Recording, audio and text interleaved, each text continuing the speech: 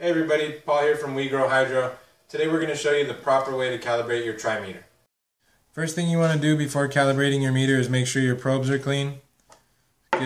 Get some soapy water, toothbrush. You're going to want to make sure and remove any old nutrient residue from your probe. Rinse it off in some water.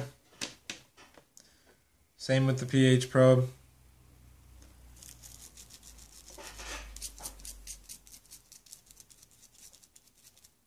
Make sure it's nice and clean. Rinse it in some water.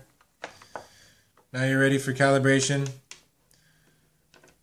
First, with this meter, you need to calibrate the temperature because that is your compensator, so have a thermometer handy.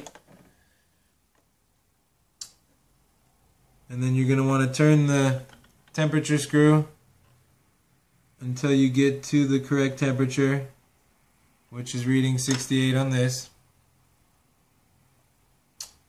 Once your temperature is calibrated, now you're ready to do your pH and ppm.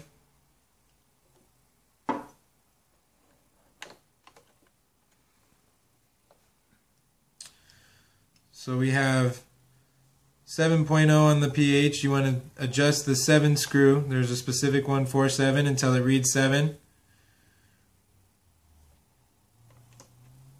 Rinse it off in water. Go to the 4.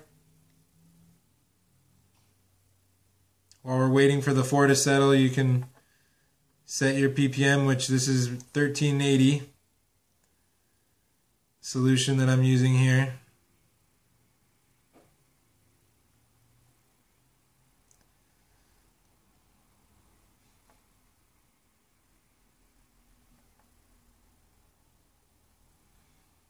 And the pH is settled, so now you can adjust the 4 screw until it reads 4.0. Now your meter's calibrated. As always, if you have any questions or problems, you can call us here at the store or come on by. And for storage, when you put this away, you do want to make sure your pH probe never dries out. You can use some KCl storage solution, and you're going to want to add that to the cap before putting it away.